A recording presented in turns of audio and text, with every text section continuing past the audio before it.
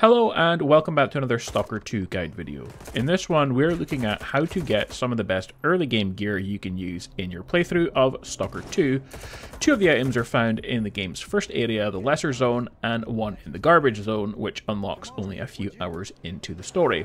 Let's take a look. First, a great weapon that will last you well into mid-game, the Valik Lummox's AKM-74S, a unique assault rifle you can find from one of the game's first missions called Warlock's Debtor. Just outside of Zalesaya is where you do the quest, and part of it is to climb up this water tower and retrieve the weapon. You can keep the gun, and it's super powerful with a decent scope, which is great, with headshots being super important in getting kills in the game. Just make sure to keep it fixed so it doesn't permanently break, and you can add some weapon mods to it as well. Next, an amazing artifact called the Weird Ball. This is a legendary artifact you could find just outside of Zalesaya next to an anomaly called Bulba. The anomaly sucks you towards it and kills you instantly, so make sure to hide behind objects and crouch behind the ambulance. The artifact is next to the anomaly, so you're going to need to pick it up very quick. Best to make sure you have a save here, as dying is super easy to do.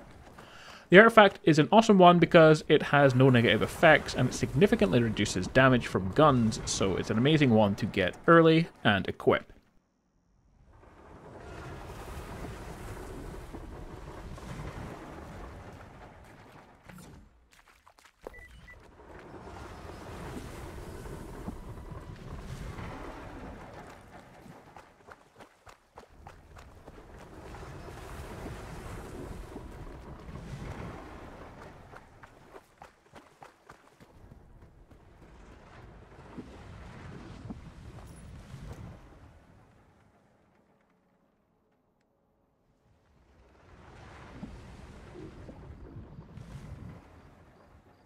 Lastly, we're going to have an armor called the PSZ-5V Guardian of Freedom suit.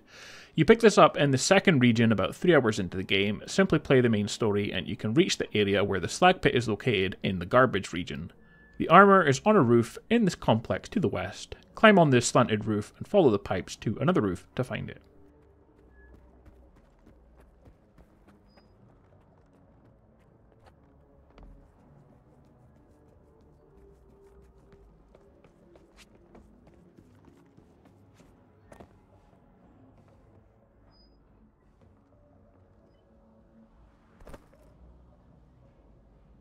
The armor is strong as you can find until at least the next 25 or 30 hours of gameplay, so pick it up as early as you can in order to be as powerful as possible early on. As far as other weapons and artifacts go for you, it's up to you, but I think these three are super important to have early, and you won't find really anything better in your next 30 hours of gameplay. Guys, like and subscribe, and I will see you in the next one.